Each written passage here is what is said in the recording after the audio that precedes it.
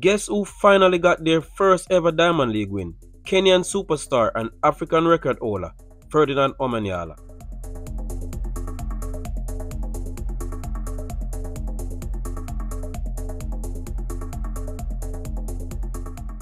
On a night of record-breaking performances in Monaco at the Monaco Diamond League, Ferdinand Omanyala rounded off a great night for Kenyan athletes in a victory in the men's 100 meters. Omanyala did not make the best of start but picked up strongly at halfway to go into the lead. Leslie Tobago came home with a late charge, but Omanyala just held on to win in 9.92 seconds ahead of 9.93 seconds from Leslie Tobago.